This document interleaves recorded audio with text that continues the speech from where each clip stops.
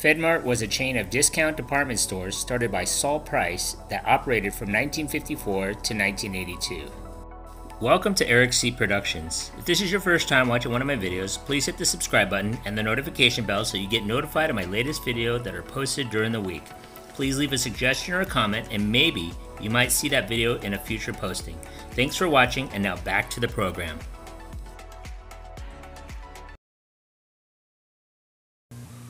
The general store, where folks could find most everything they needed, and at low prices. That idea is still alive.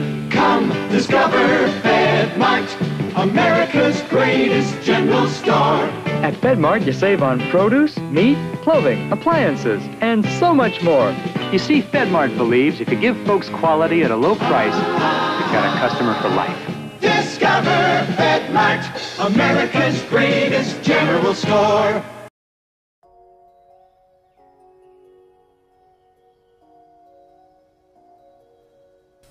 After visiting a Fedco in 1953, Saul Price had an idea to open his own version of the store called Fedmart. He was convinced that he had found the perfect fit for his mother-in-law's empty warehouse at 2380 Main Street, a retail tenant modeled on the successful format developed by Fedco in Los Angeles. The business name Fedmart was a variation of the Fedco name and served not only as the public identification of the store, but also the name of the Fedmart Corporation, a non-profit corporation whose mission was to serve the shopping needs of federal workers and their families. Opening a membership retail store in a warehouse in an industrial area of San Diego broke just about all conventions in 1950s retailing. The warehouse site was situated almost directly across the street from the tuna canning factories and not far from the 32nd Street United States Navy Depot.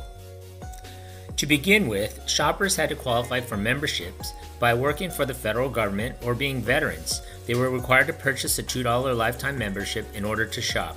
In contrast to other retailers, Fedmart was open 12:30 to 9 p.m. Monday through Friday and 9 a.m. to 5 p.m. on Saturday. The shopping hours were designed for the convenience of civil servants and military families who were found that evening shopping was more convenient. Most products were sold self-serve except for jewelry. Compared to the department stores that might offer 15 models of an item, Fedmart offered 2 or 3.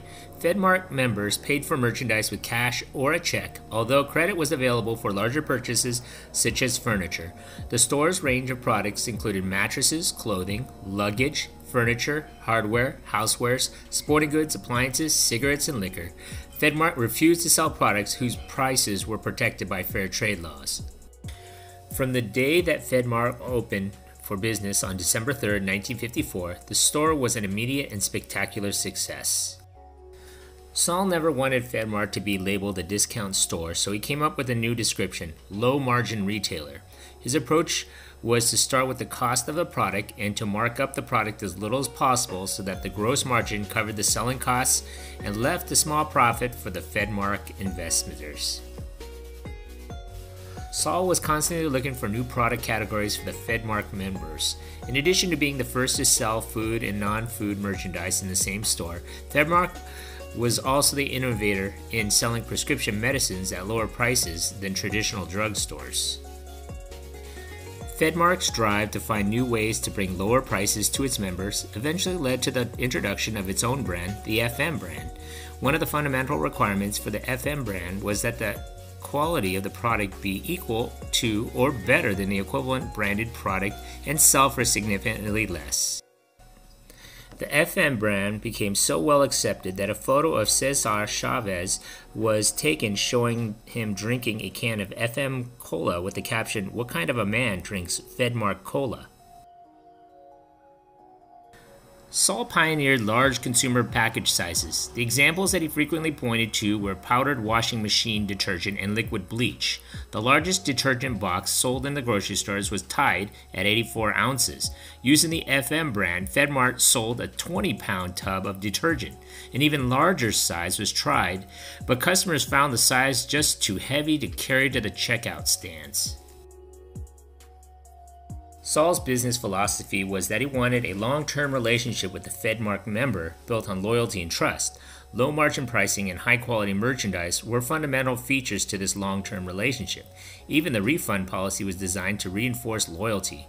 Everything we sell is guaranteed unconditionally. We will give an immediate cash refund to any customer not completely satisfied with the purchase made at Fedmart. No questions asked. Does this return policy sound familiar? Have you heard of Price Club? How about Costco? The policy sounds the same because they were from the same founder, Saul Price. Membership requirements were dropped in the 1960s and Fedmart became a non-membership discount store. In 1969, the company became public and its stock traded on the American Stock Exchange. By 1975, Fedmart had 44 stores in California, Arizona, New Mexico, and Texas. Fedmart was sold in May of 1975 to retailers from Germany. The new owners were unsuccessful in remaining true to the principles that had built Fedmart into a well-respected retail business. In December of 1975, Saul Price was fired. He went on to found the Price Club.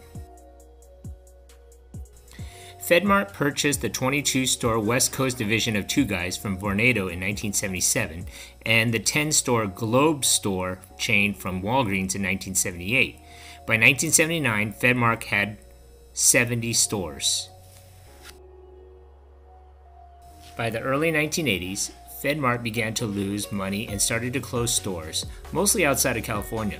There were 46 stores left when Hugo Mann, president of the company, decided to close the chain in 1982 and lease the store locations to other retail firms. I'm sorry to say to John Drennan that Fedmart closed after 28 years of business. 35 of the locations were leased to Target and the rest were leased to Ralph's grocery stores. The closing of Fedmart allowed Target an entry into the highly competitive Southern California marketplace. The story of Fedmart was viewer suggested by Juan Serrano. Thank you for your suggestions and comments, and yes, I do read and respond to your comments, so please watch and please subscribe to my channel. Thanks again. Hey, if you just watched my video, thanks for watching. Hit that like button and please subscribe to Eric C. Productions.